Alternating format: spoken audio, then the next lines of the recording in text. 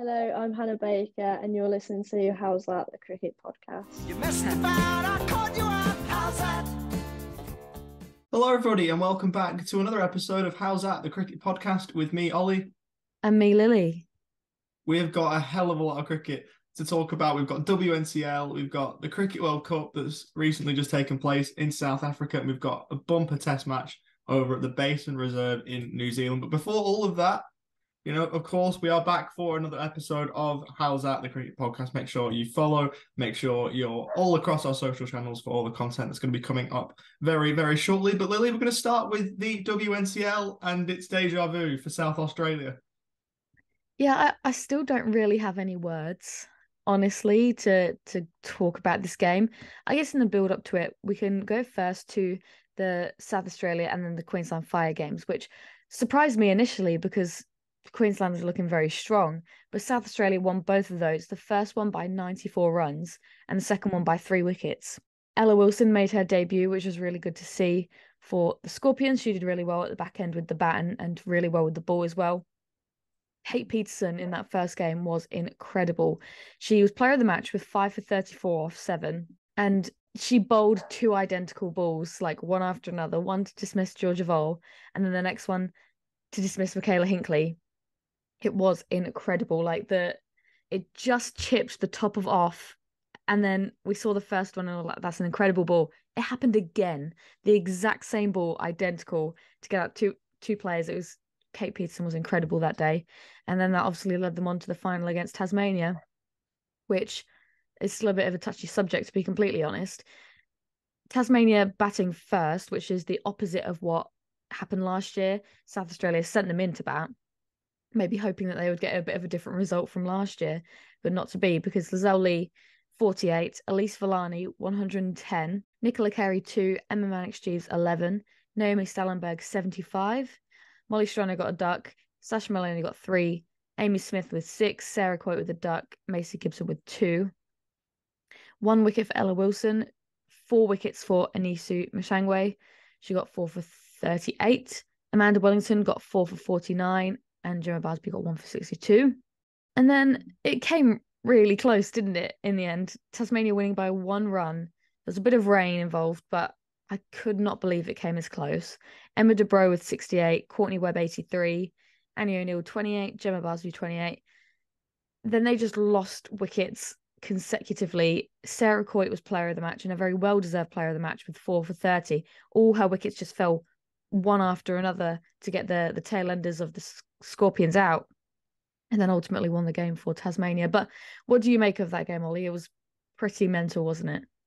It was, and obviously it's gutting for South Australia, obviously, given how they lost it last year. Obviously, last year it was a wonderful display of Tasmania batting from Emma Mannix-Jeeves and Elise Villani, who we've obviously spoken to about that game.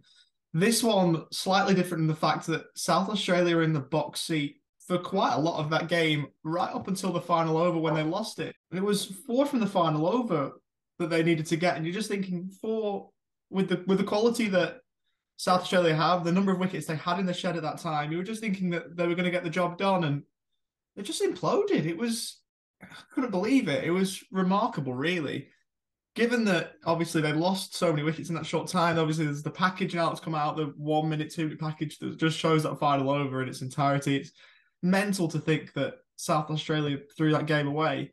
I've seen a few references over the week to the Melbourne Stars and how we seem to throw away games in the men's Big Bash, and that's up there with some of those games. I think it was just, I couldn't believe it. It's obviously gutting for South Australia. They've had 2 cracks at the whip now and missed out on them both. Congratulations, of course, to Tasmania. They were a wonderful all year, the best team all year, and they deserved to win it, but I don't think they would have expected to win it like that. No, definitely not. And something I wanted to bring up about the WNCL final as well, obviously with Sarah Coit being the player of the match and winning it for Tasmania. And we've spoken to her twice now, and in both times she's mentioned that she doesn't know how much longer she's going to be going. She doesn't even know if she should have played this season. She's really not sure how long she can maintain and sustain it. And then she comes out and does that. And I chucked her a message because I put something on the How's That story, and obviously a congratulations message. And she said thank you, whatever. And then I said, seems like you could just go forever and ever. And she was like, I'll only stop when my body tells me to, which means that obviously her mindset around playing cricket has changed drastically, I think. And now it's just up to when her body tells her that she can't do it anymore, which I think is really, really good to see. But yeah, I thought that was interesting. We're just on that quickly before we move on. I wasn't aware that you'd sent that message, and I was just thinking, imagine if Sarah Coyte, I obviously don't want to retire Sarah Coyte because she's been wonderful for Strikers and the Renegades and Scorps and Tasmania, whatever. But imagine if you just went out on that high. How amazing would that feel if you've just won the game against your former team, taken 4 wickets, and just instigated the most amazing collapse? And you're just thinking, yeah, no, I'll just end it here. Could you imagine how invincible you'd feel as a player just walking out after that? Yeah. Not that I think she will, given that, you know, she's got more to give, obviously, but it's just something that I thought about, really. And I think it's interesting as well because you see a lot of players sort of fall down at the end of their career. You know, you see players struggling as they're getting a bit older, and that then they kind of realize, right, now this is my time to kind of stop. Anya Shrubsole, Catherine Brunt are kind of going through that period.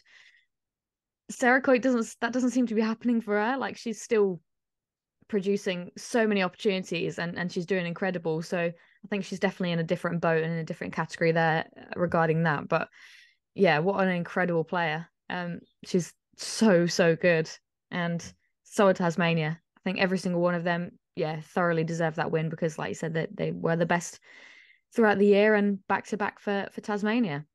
But moving on to the T20 World Cup now, basically we missed this entire thing pretty much because when we did our last episode, it was starting and now it's over. So to go through the semi-final now, the second semi-final was between South Africa and England. And I think this surprised quite a few people because me personally, I was expecting another repeat of the last World Cup with England, Australia in the final, but that's not what happened. Of course, I mean, the last 50 over World Cup, obviously the last T20 World Cup, Australia won over here. But the last 50 over World Cup, of course, we had that final where Nat Siver was amazing for England and they couldn't quite get over the line. But if you have a look at this game, South Africa batting first, 164 for 4. Laura Wolfart making a nicely put together 53. Outdone by Tasmin Brits, who made a 68. And then Marizon Cap with a really nice cameo right at the end, 27 off 13. Sophie Eccleston taking 3 wickets, Lauren Bell, the other wicket taker with 1.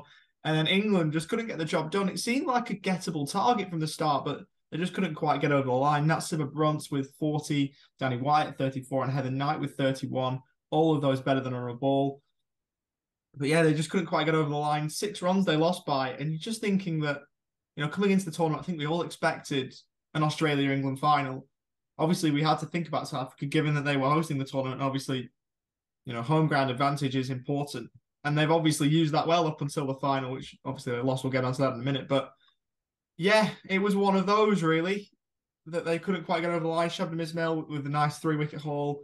Bonga Kaka with 4 wickets. I've probably pronounced it wrong. I do apologise. If so, but 4 wickets for her. And, you know, deserved winners, South Africa in the end. Obviously, as an England fan, it hurts. We're going to have to wait for another couple of years to at least get a go of it at the 50 over World Cup. But at the end of the day, South Africa deserved winners. I think if you win a semi-final like that, you deserve to win it. And they certainly did that. Yeah, I think a lot of people were also, expecting the same sort of thing, not really South Africa making it. But then ultimately, when it came to the grand final, Australia and South Africa, it's relatively easy to just make a prediction and a guess of who's going to win that one. Obviously, you never know, but I think I've seen quite a bit around social media and other podcasts. I think the Grade Cricketer mentioned it, but thinking that the Australian women's team is the greatest of all time because they have just been incredible. They've won everything, except for that one game against like India, like not that long ago that they just lost in that series. But the grand final, I stayed up to watch it. I kept on like falling asleep. Me and my sister were there at like 2 a.m, trying not to fall asleep. But again, it was just another whitewash really for Australia, wasn't it? Winning by 19 runs, came quite close at the end actually. South Africa had a little bit of a boost towards the end. Laura Wolfart did really well, and it probably was quite gutting for her to do so well and not get over the line. But Australia batted first, only made 156, which you think is actually quite gettable for the other team. Alyssa Healy made 18, Beth Mooney 74 not out, and she just watched everyone sort of fall around her. Ash Gardner 29, Grace Harris 10, Meg Lanning 10, Elise Perry 7, Georgia Wareham got none, and Talia McGrath was 1 not out. I think when you have Talia McGrath coming in at 7, you've got a pretty good lineup. I think for for someone like Talia McGrath to be coming in at 7 is just a bit mind-blowing, really. And then, yes, like I said, South Africa, Laura Wolvaardt opening batting, scoring 61, Tasmin Brits with 10, Marizanne Kapp 11, Sune Luz 2, Chloe Tryon 25. She went for it, Chloe Tryon did. She smacked some big balls. And Laura Wolvaardt was just standing down the other end, just watching her just go crazy. But then, unfortunately, was bowled out by Jess Jonathan. And Nadine de Klerk got 8. Annika Bosch was 1. Got run out by Elise Perry. Megan Shute got 1 wicket. Ash Gardner, Darcy Brown, Jess Jonathan all got 1 wicket as well. The other bowlers went wicketless. But yeah, in the end, a relatively comfortable win for Australia and another cup and another trophy under their wing. Is it any surprise? No. No. I think when we talk about the greatest team of all time, this Australia women's team, there's not many across the world of cricket, male or female, that even come close to it. No. Yeah. You're looking not only in cricket, you have to look in world sport, I think, for teams that are better, given how outstanding they are. I think they are. Certainly what I've seen, the greatest cricket team of all time. I don't even think from memory I've seen any other sort of sports team which would have been as successful consistently and won consecutively. Obviously, I don't know too much about any other sports, but I think it would be pretty tough to beat what they've got going at the moment. Well, in the world game, obviously you've got teams from lower leagues, certainly in football, who would win every year. But I don't think that measures up to something like this, because it's everybody in the world, and Australia just consistently good. In football, the only one that I can think of is Brazil back in the 50s, which again, it just shows we're going so far back to try and compare a team. And do we really need to compare this Australia team with anybody? They just stand alone by themselves, I think. They're the greatest cricket team that I've ever seen in their field. Like, they're so outstanding. I've not seen any male team or female team, for that matter, dominate their sort of their field or their peers like the Australian team do. It's unbelievable how they just manage to back up every single tournament they play in, no matter if players retire, if they've lost a game like they did against India, they're just straight back into it. It doesn't matter. They don't seem to have setbacks. And they have players who, even if they don't play in the 11, they've got squad members who are perfectly capable of just coming in and winning games for you. It's absolutely crazy. Testament to Australian women's cricket. And the thing is, the bad thing for every other nation in the world is I don't see this stopping anytime soon. Yeah, me neither. Obviously, you have your retirements here and there. Rachel Haynes has gone, but like you said, it doesn't even seem like it because of how well they're still doing. But yeah, I just think looking at it in a different light, it's obviously so good, because how encouraging is this Australian women's team to young Australian cricketers, seeing a team like that absolutely smash it in everything they're involved in, for young cricketers to watch and go to just have people to look up to, really. And maybe people from other sports are looking up to the Australian women's cricket team, just thinking like that's how they want to win and that's how they want to play to win. So I think it's incredible what they're doing, and I think they're obviously inspiring so many people in a completely new generation, which is always really good to see. But it is something. It definitely is something. Sometimes I have a bit of a loss for words for it, because it's just so incredible. So to run through the team of the tournament for the recent T20 World Cup that we've obviously just been talking about, absolutely wonderful tournament. And of course, we've got Australian representatives, a couple of English representatives as well. But we have a look at the team. We'll go 1 through 12. There was 12 players named. We've got Tasmin Brits opening the batting alongside Alyssa Healy. Both of those are fair.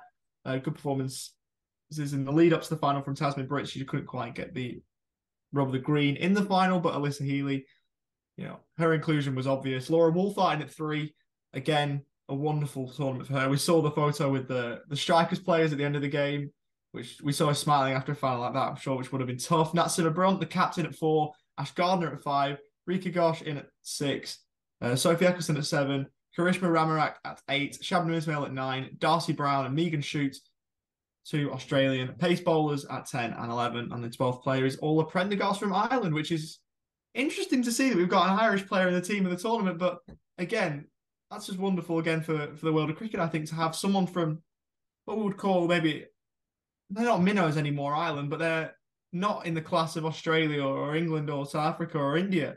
So to have someone there is awesome, I think.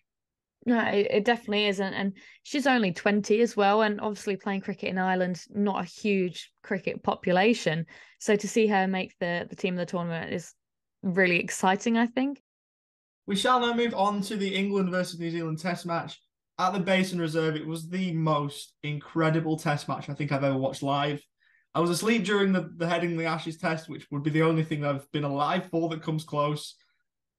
And it was really, really disappointed to be on the wrong end of it. But I wasn't even that gutted after James Anderson got out. I was just thinking, wow, what an incredible test match we've just witnessed. England, we should never have lost after forcing a follow-on. You should never lose from that position. Only, I think, 4 teams have done it now. New Zealand have just become the 4th to do it. England have done it twice. India did it once, maybe, I can't remember. But 4 teams to do it, New Zealand.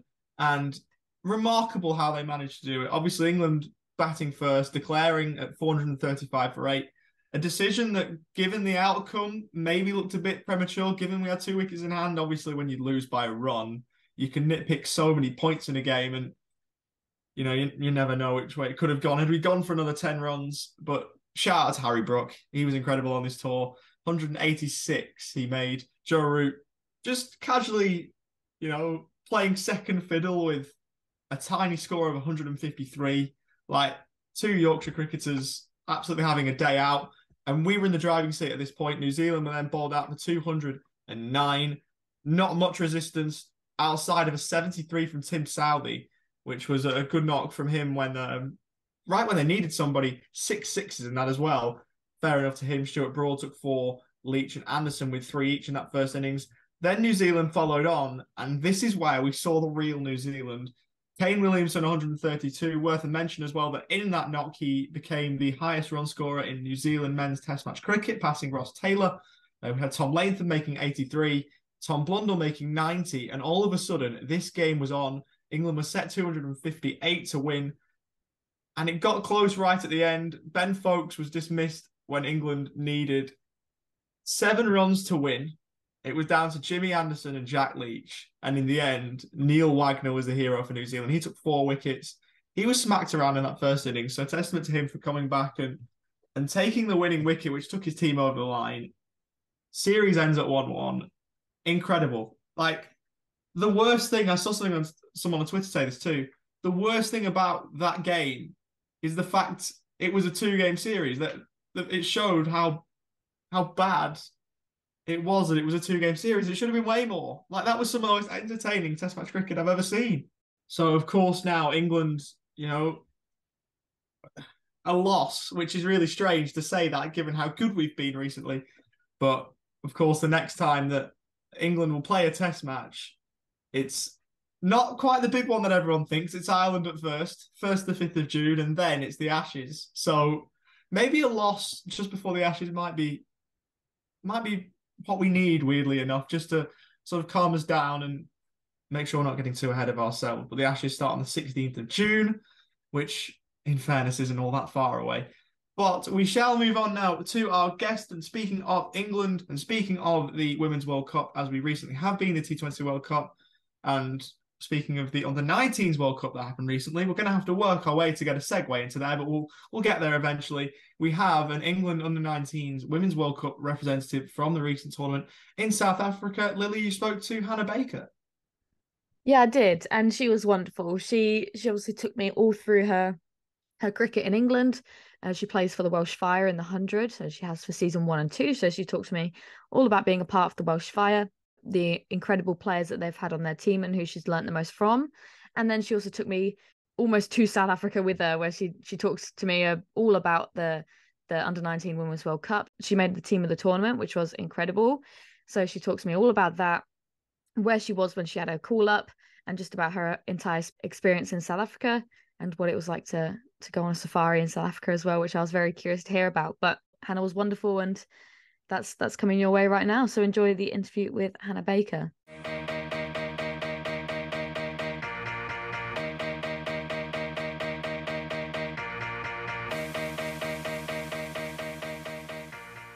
Welcome, and thank you very much for joining me this morning, but this evening for you. Yeah, no worries. So can you tell me a little bit about how you very first got into cricket? What is your story behind, where you are now? So I'd have to say it's all because of my brother. So when I was younger, my brother was always playing cricket, and I used to watch him, and I just got bored. So I was like, why don't I try it? So my dad took me over to the nets while my brother was playing. Had a bit of a ball, a bit of a bat, and yeah, ever since then I've just fell in love with the game, I guess. But yeah, I got jealous of my brother mainly, getting all the wickets, getting all the trophies, and I wanted some for myself. So yeah. That's brilliant.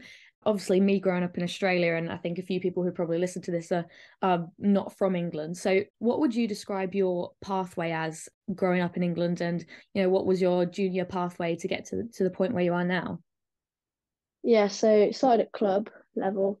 Mhm. I went through all the age groups of that, played with all the boys, and then it got put forward to like county trials. So I played at Worcester until about under-18s, and I moved to Warwickshire, which is just a different county. But above that again is like academy level. So I got into that when I was like 13, 14. Mhm. And then there's a senior team, which is like regional above that one. So I got into that when I was 16, I think, which is Central Sparks. And then above that again is like the 100. And then you have all your England pathway stuff then as well. So yeah. So you've progressed through that like relatively quick then, because obviously you're still quite young, and you've managed to progress through all those pathways, obviously, to playing for England under-19. So what's it been like for you progressing through each stage, and how do you kind of manage all of it at such a young age, I guess? Yeah, it's been pretty crazy actually, like the last few years, playing with like Hayley Matthews and like people like Anne Hartley. Yeah, it's been incredible, and you just learn so much, learn so quick, and I guess you sort of grow up quite quickly as well. Um, yeah, I wouldn't change any of it for the world. It's been an amazing experience for me. Yeah. Um Now, growing up, or maybe when you were a bit younger, who would you say were your like cricket role models in a way? I'd probably say Shane Warne because he was the leg spinner himself. But then as soon as like more light like got shone onto the women's game, I'd probably say a bit of Sarah Glenn, Alex Hartley, Sophie Eccleston, all the sort of like spinners around England at the time.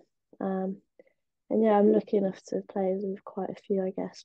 Yeah, and I guess for you now, you're in like the prime position where women's cricket is probably at one of its peaks, obviously, with the under-19 World Cup just happening and that being a brand new thing. So for you to now play against and with some of the people you were looking up to, what's that all like for you? And what's it like to you to be in a position where you're playing the 100 and you're inspiring this next generation of young female cricketers?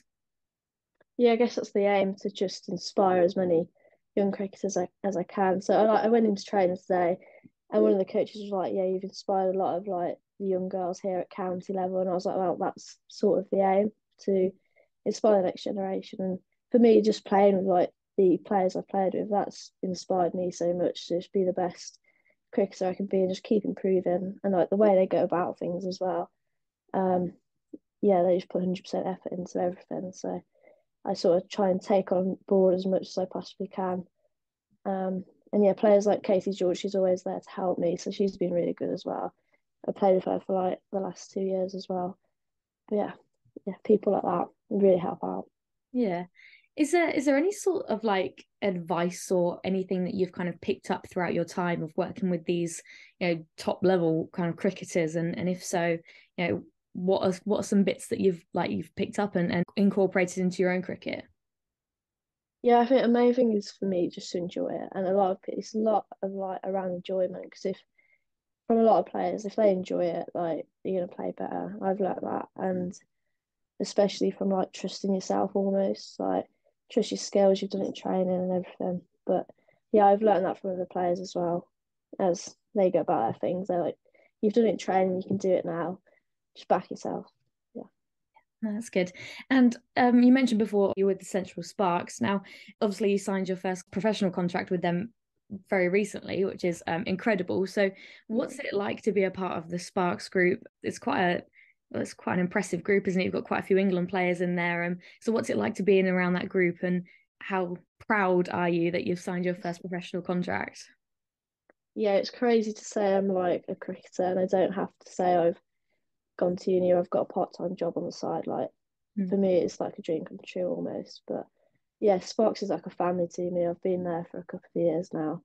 And yeah, I'm just so proud I can say I'm a cricketer. Yeah, that's amazing. So now going on to kind of like the 100 a bit. Now this is a thing that obviously me growing up in Australia and watching the Big Bash, the 100 was something completely new and I had no idea what to expect. So for you going into this kind of brand new tournament, what were you initially expecting and did it kind of exceed your expectations at all? And yeah, what was the entire first season like for you? Yeah, so the first season I didn't expect to be in it all until like 3 days before it started, and there was an injury, so they were like, "Oh, come along," and I was like, "Oh, I won't play." I was like, "I'm just an injury replacement." I'm like, however old I was, like 16 at the time, 17, and I was like, "It's fine, just gain experience from like Haley Matthews and people like that." And then when I was playing, it was just unreal, and I was like, it was such an amazing experience to play against players who played against played at like the Oval and at like Edgbaston again. But yeah, you do just learn lots of new things from people and just gaining experience was really good as well. 100 balls as well was a bit crazy, wasn't it? But yeah.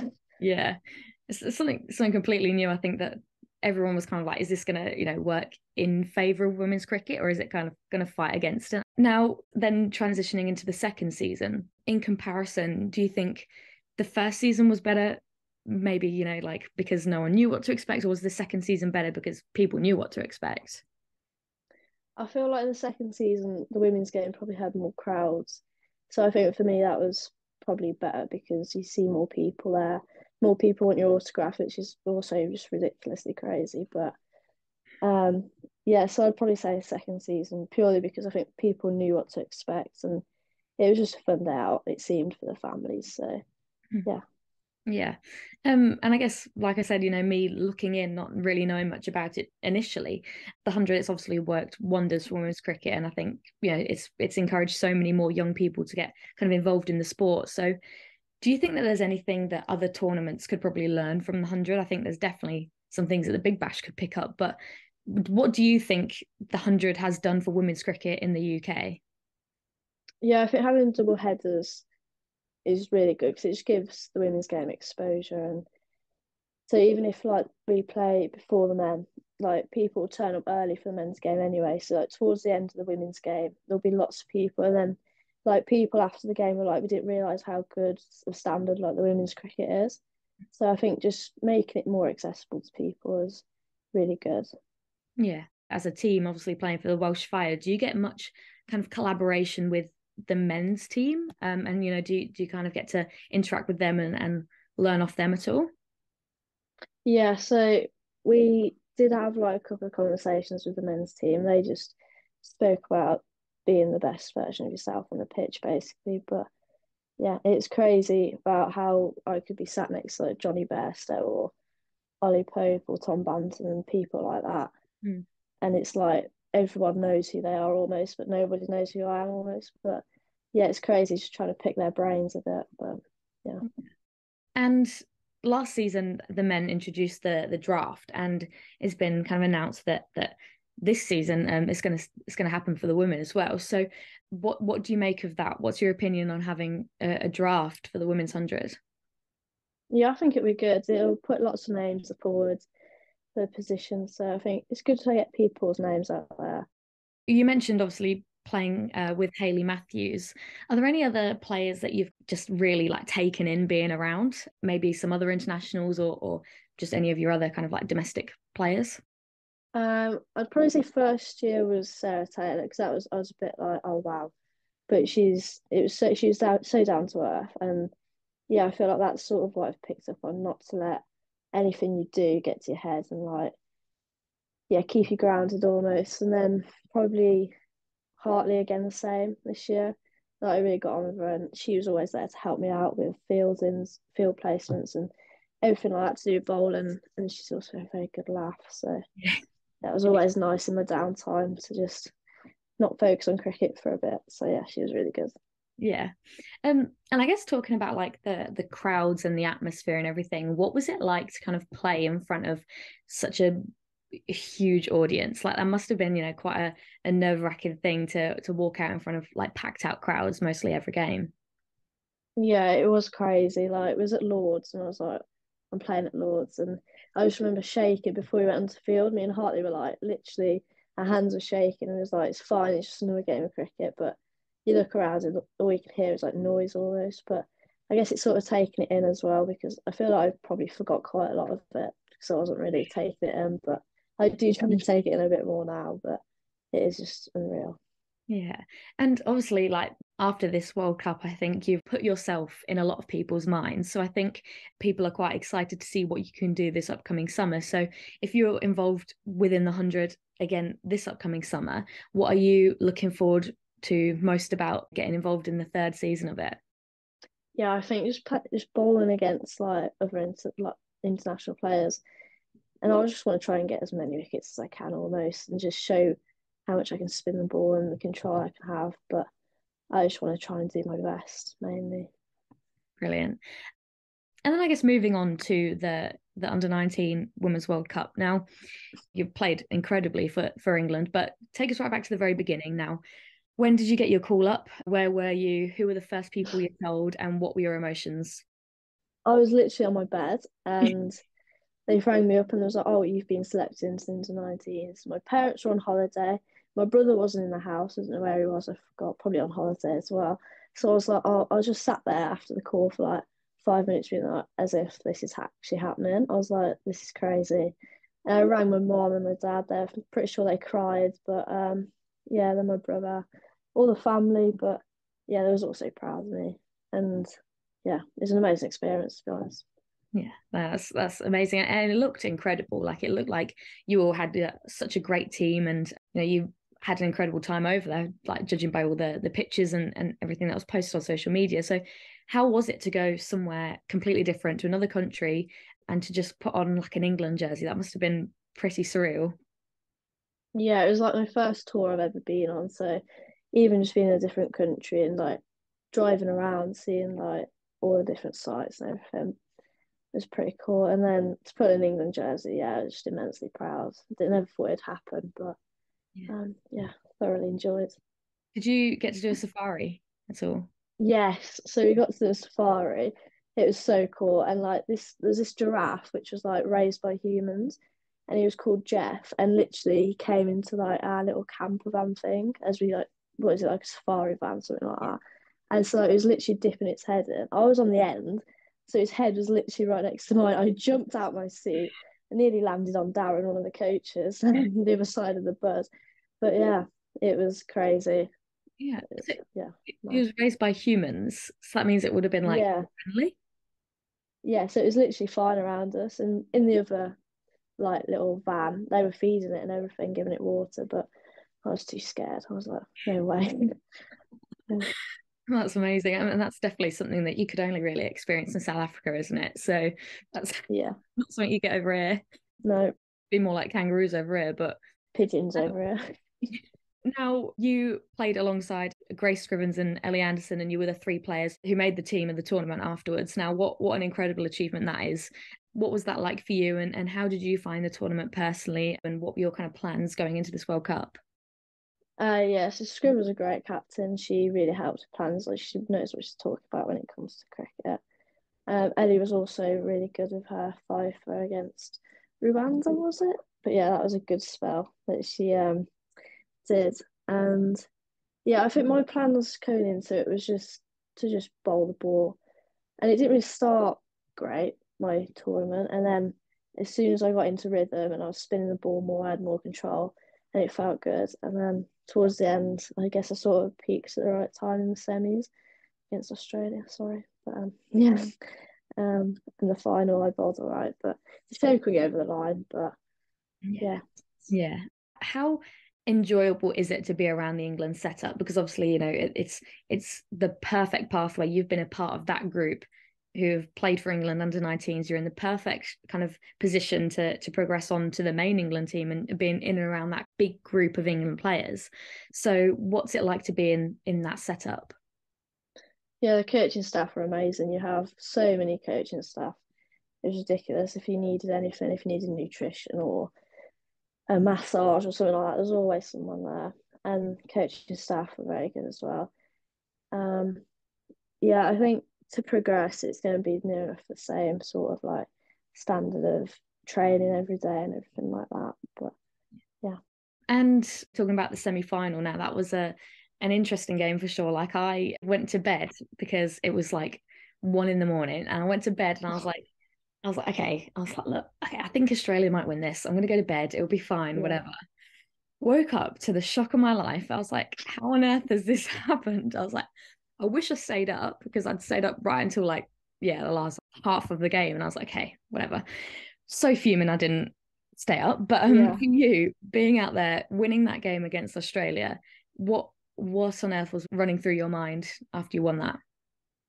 So it was a bit of I can't really remember a lot of it. It's very much a blur, but I just remember halfway, Scrib was like, we can do this. Like, we back ourselves. Our bowling attack's really good. So, and yeah, I think after a few wickets, we were like, we really started to believe. And I've never been more involved in a game of cricket in my entire life. Like, I never really celebrate that much.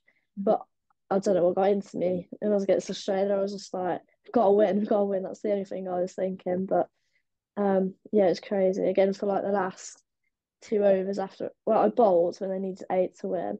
Hit a four off my first ball, and I was like, oh no. I was like, I've just lost this, like, the chance of a final. But yeah, so when Scrib got that final wicket, I was literally just running around like headless chickens almost. But yeah, it was a great experience. We was all still shaking from adrenaline for a good hour afterwards. But yeah, it was so good.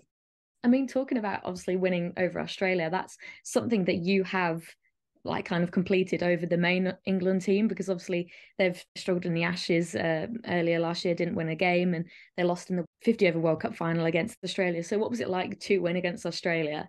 I guess you have the upper hand in saying that you have beaten Australia in a World Cup.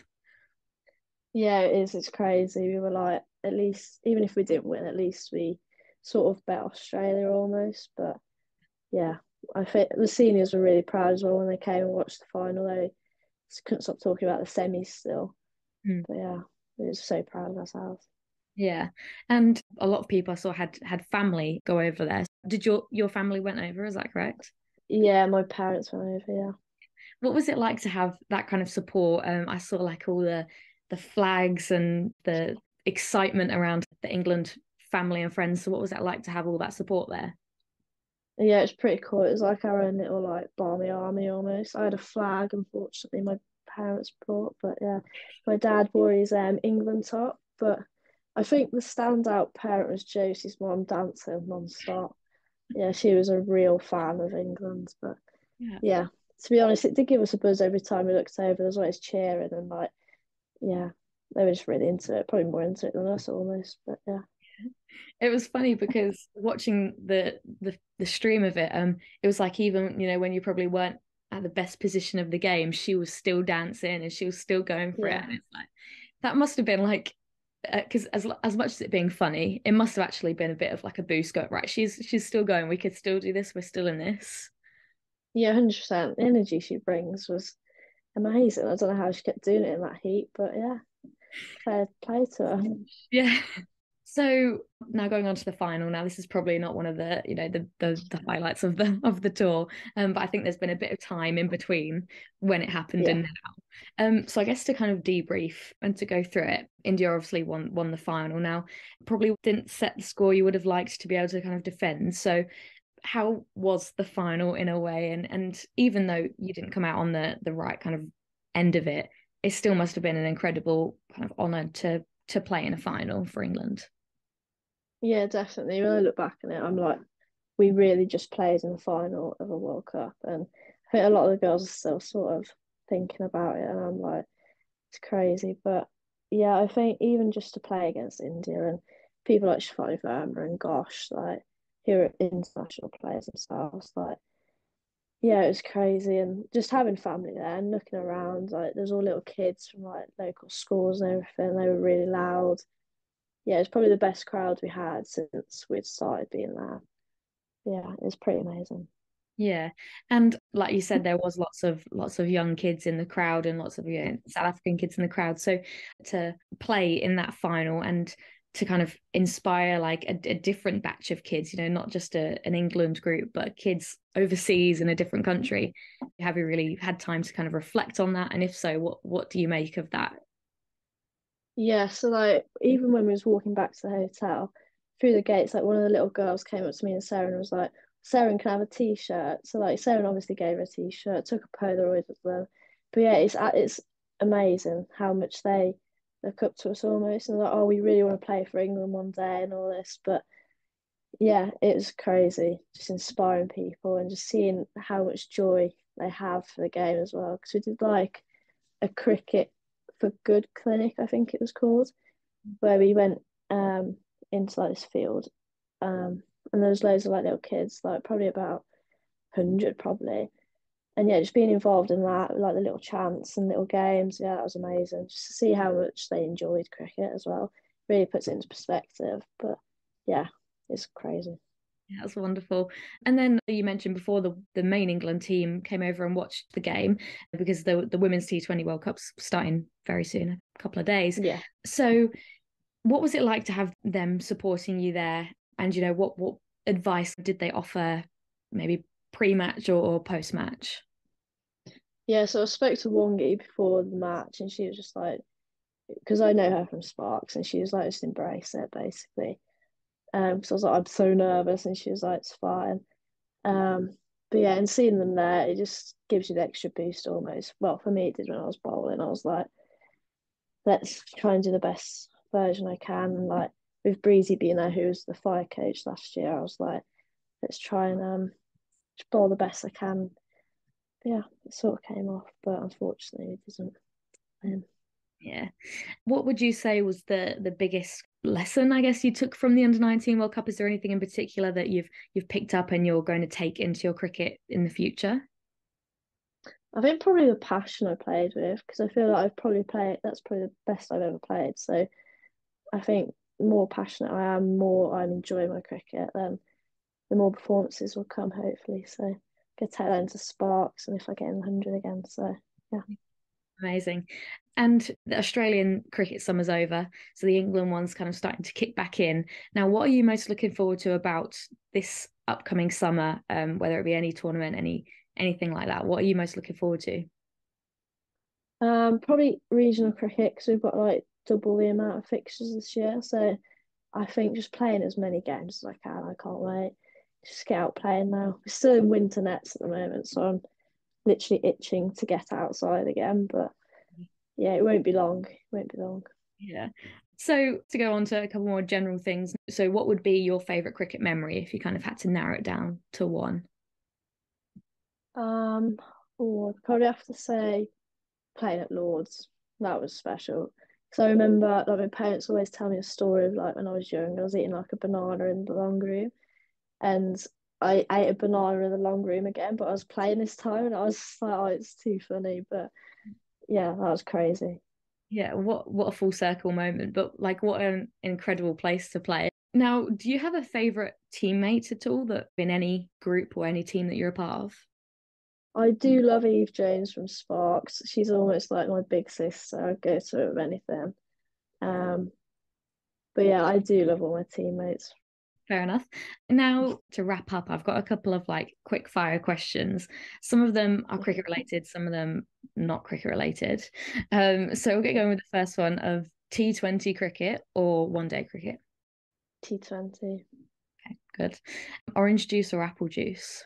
Oh, orange juice. I'm an juice girl. Good, I've good. got orange squash next to me.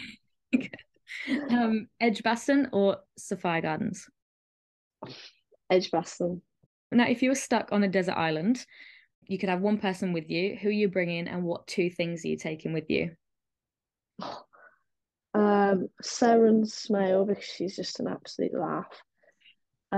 2 things I'd take with me. Oh, sun cream, because we both burn quite badly as well. And a teddy bear. Not practical, but important, necessary things. Yeah, love it.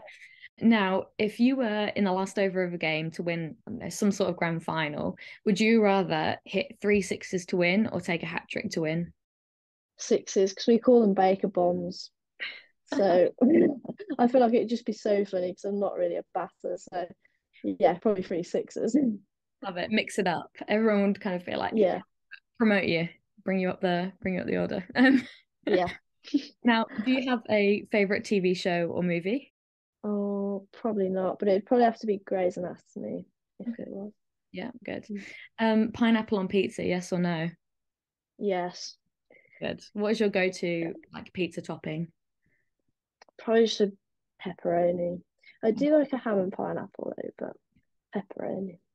Fair enough. Now, favorite cuisine? Oh, I'm really into Asian at the moment. It used to be Italian, but I'm really into Asian at the moment. So yeah. Nice. Now, if you're on a game show, Who Wants to Be a Millionaire or something, and you had to win £1 million, if you had to phone a friend to win that money, who are you calling and why? Abby Freeborn, because she's so clever and she just seems to know it all. She's got a uni degree in maths, I think. So yeah, probably have. Nice. And is porridge a cereal? Yes or no? Oh, yes, because it's oats. Is it oats? I don't know. Yeah, we're gonna go yeah. Yeah, very good. That wraps up then.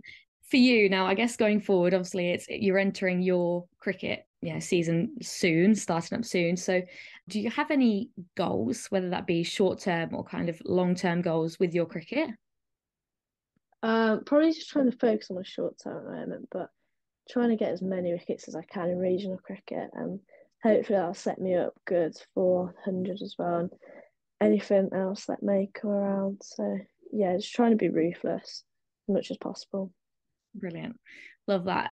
But yeah, that's pretty much all the questions I have for today. But yeah, thank you so much for joining me today. It's been brilliant to have you on. No worries, thank you.